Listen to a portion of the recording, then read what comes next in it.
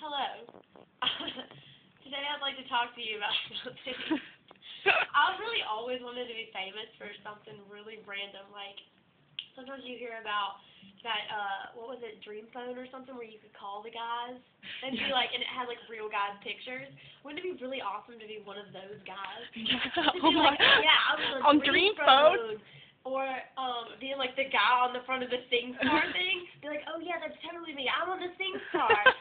That or the girl in the background who looks kind of like iCarly.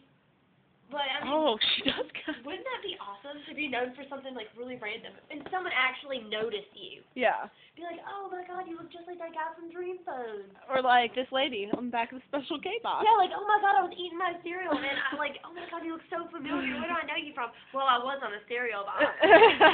Like something like that. Dude. That's just really crossed my mind because I've been thinking about that for like the past 10 minutes when you were downstairs. I wouldn't mind it that much. I think I'd be.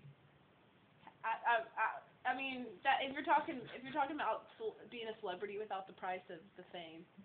Oh God, Being on the cereal box would be.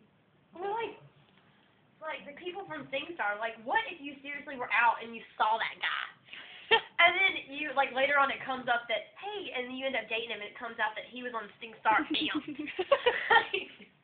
I don't know if that would change how I feel about him. But I'd be like, oh my God, he's like a big deal. I bet he's such an asshole. Look at his tattoo. He's on I thought that was a tattoo, but it was actually just arm hair. Ew. Oh my God, look at his arms.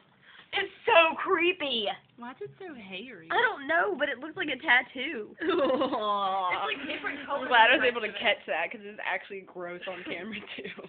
Oh yeah, I'm number head right there. Number head. All right, that's all I had to say about that. Whole big planet. Peace.